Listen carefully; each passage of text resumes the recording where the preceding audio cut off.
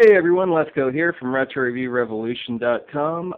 Please ignore the mess in my game room right now. I'm doing some reorganizing right now.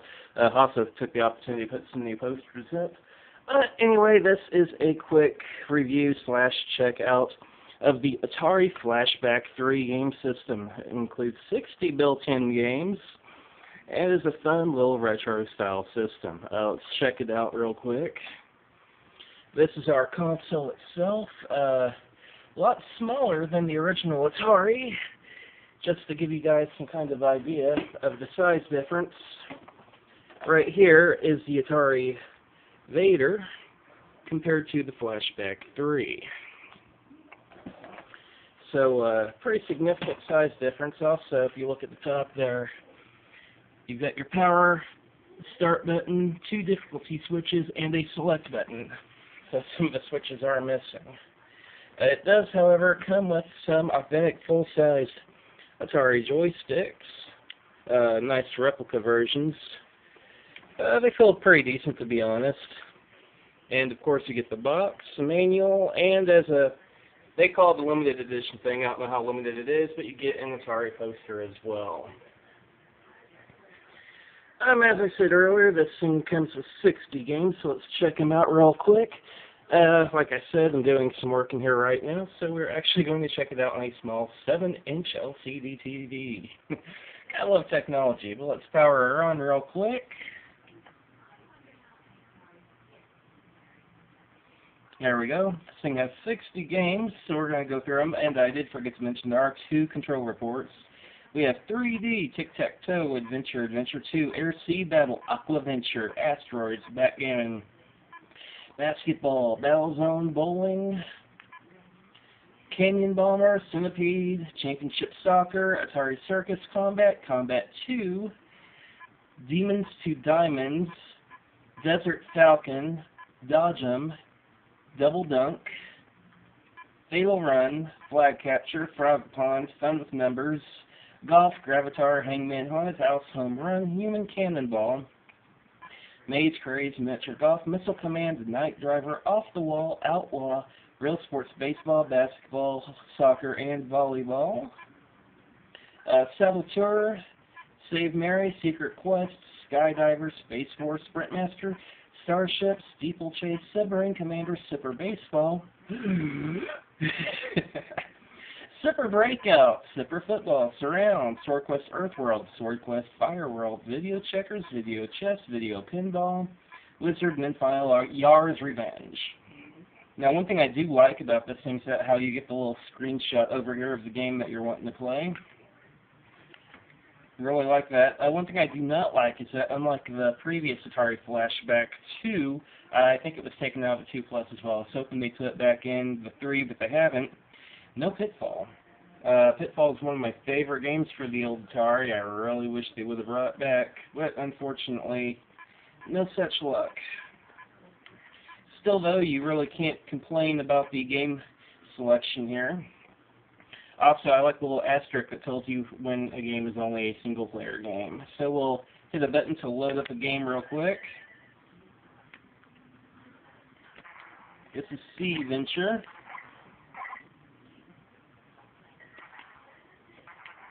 Hard to play with one hand while you're trying to record as well. If I got my item and got killed, we'll try again. I will probably be very, very, very poor at this. Let's see if I can make it to the top. Maybe. Maybe. Uh-oh. Run. There we go.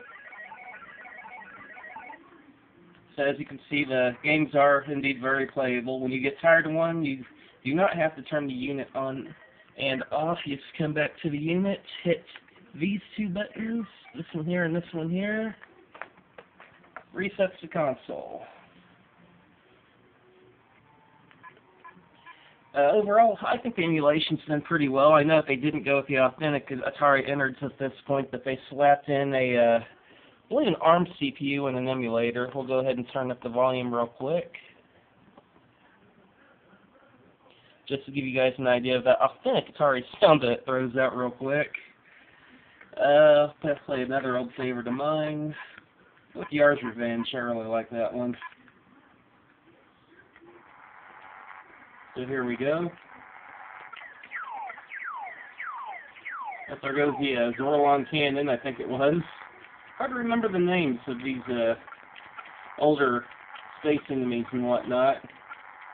Gotta watch that cursor too. Let's see if I can take them out. Oh, there we go. Gotta love those little Atari explosions. Go ahead and reset our system here real quick. But anyway, that's a quick look at the Atari Flashback 3. Overall, it's not too bad if you want to get some quick Atari play out of it. You can actually hook up your old Atari controllers to it. You can hook up a paddle controller if need be, whatever you really want. It is kind of high. I think $40 is a bit high with it. And one more little negative about it, I did pick mine up at Walmart, but I went through 3 before I got a working unit. My first one via power adapter did not work. The second one, it was mostly working, but whenever you plugged in the controller, something was wired backwards or something. It would just constantly flip through the menu without you touching anything. And it was a problem with the console, not with the controller, because I tried both controllers with the console, and then followed it up with some authentic Atari controllers, and nothing worked with it. Third one was finally the charm. So if you do want to pick these up, be sure wherever you buy it from has a good warranty system for you, because apparently the quality control isn't that good. If I had 2 defective systems before I finally got one working. Once you get a working one, though, it's pretty cool to work with. I thought it was pretty nice. Definitely has a great retro feel. Love the design of the little console itself. They did make some minor changes from the earlier Flashbacks 2 and 3, and of course it looks completely different from a Flashback 1. But overall, I think it's more or less worth it if you want a cheap way to play some Atari. Now, granted, most of the games are pretty cheap around here to begin with, but it does come with some games that were unreleased. I believe Adventure 2 is one of them, as can be seen there. I believe Combat 2, yeah, it's another one that was unreleased. Adventure 2 I tried for a little bit. No, it's quite a bit harder than the original Adventure, which, you know, it's a good thing. Go ahead and get started real quick. You see that dragon hunting you down screen by screen. You gotta watch him. Oh, looks like a bat just took off with the dragon. It's hard to play this game whenever I'm trying to hold the camera as well.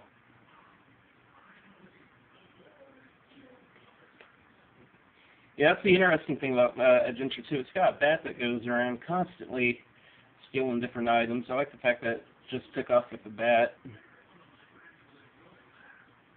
The maps in this one seem pretty big as well, at least by Atari standards. Pick up a bridge here. But anyway, I'm going to go ahead and stop this review here. Honestly, I think it's a system that's worth the money if you can find a working one. That's the trick. Till then, this is Lefko from RetroReviewRevolution.com, and we will see you all next time.